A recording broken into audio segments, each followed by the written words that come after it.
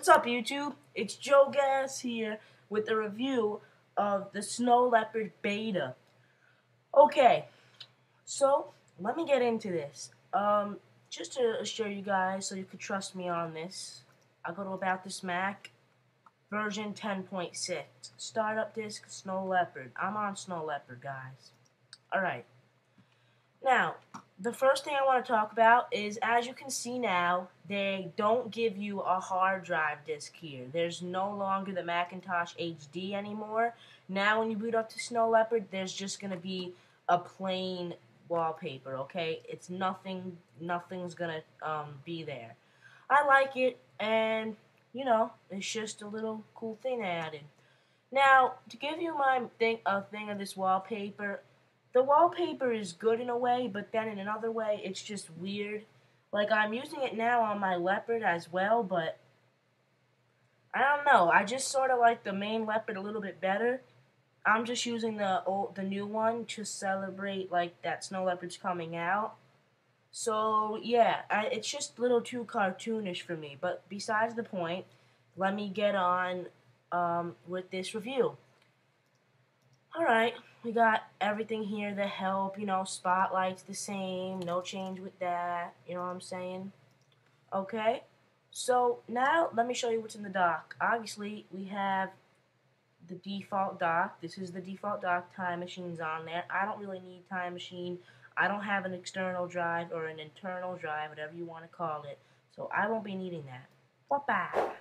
I'll replace it with ScreenFlow.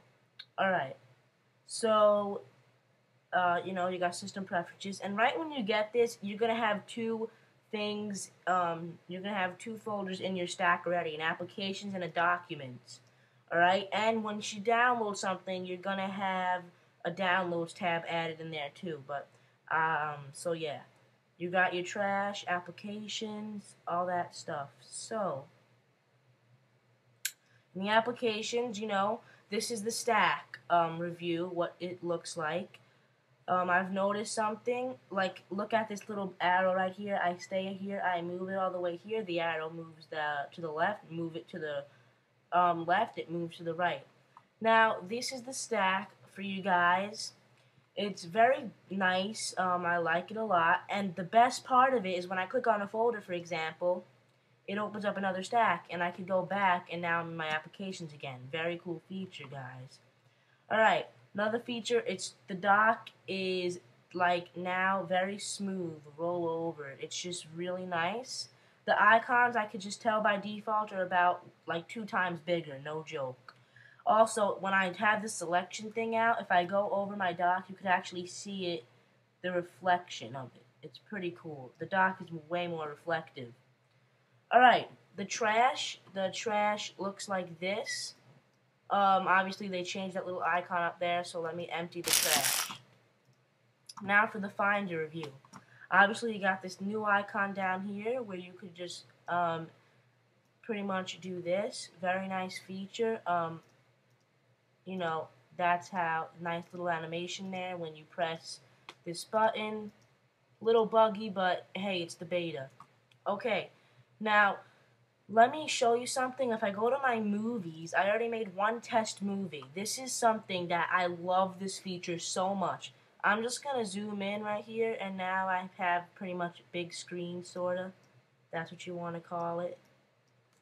And now I'm just going to stretch this in. Watch this. As I hover over it, there's a little play button. This is a feature for QuickTime X. Hey, what's up, guys? It's Joe Gas. This is obviously a test for my Snow Leopard beta review, so yeah, okay. Alright, so obviously you've just learned by that you can now watch live videos from your Finder. Very, very insane feature, okay? I just gotta say that. I've noticed now I'm on a different Safari. It's now called Safari 4.0.3. On Leopard is 4.0.2. This is the 64-bit Safari 4.0. So it's going to be a little different. And when I first opened it, it gave me a nice little introduction. And it's 10 times faster. I'm not even going to lie. It's just insane. I'll head over to YouTube. That's how fast it loads up. It's so sick. Alright, now, for example, Dock Expose is now brought into Snow Leopard. I'm just going to make a bunch of new windows. Obviously, you've now noticed when you right-click, you got this nice black display instead of the white. So I'm going to make like 5 new or 4 new windows. And now, if I hold down on Safari icon, look at this. I got all the windows right here now in an expose feature. The bad thing is you can't really quit these windows set. Like say I hover over it and I press the delete key, it's not going to close the window. So that is just a little feature that I hope they can update. If I press quit, it obviously quits Safari altogether. Very nice feature. I got options, remove from dock, open at login, show in finder. Really nice, guys. Let me show you some new wallpapers that come with this. This is the new system preferences. Nothing new to it at all, actually, except the wallpapers. Obviously you got the desktop pictures over here. Nature. You now have the snow leopard, and they actually were generous enough to keep the old leopard wallpaper still in there. And you know, you got a couple of very nice wallpapers. This one is new. This one, you got some. This now they have a snow. Now they have actually a real snow leopard. That is insane. Plants, nothing new here. I don't think so. Maybe this is new. I don't know. That looks so nice. Art. This is a whole new tab entirely. All this is gonna be is like pastel, paint drawings, black and white, abstract, patterns, which is new. You got what is that? Headband, I guess, whatever you want to call it. And now you have just like a design. For me, I'm definitely going to choose this leopard. That is so nice right there. All those wallpapers are high definition. I don't even know what the hell kind of camera they use, but I want that thing. Look at everything is so detailed. I mean, the wallpapers that they give you are insane. End of discussion. Alright, so guys, this has been my review of Snow Leopard. I honestly don't think there's any more to talk about.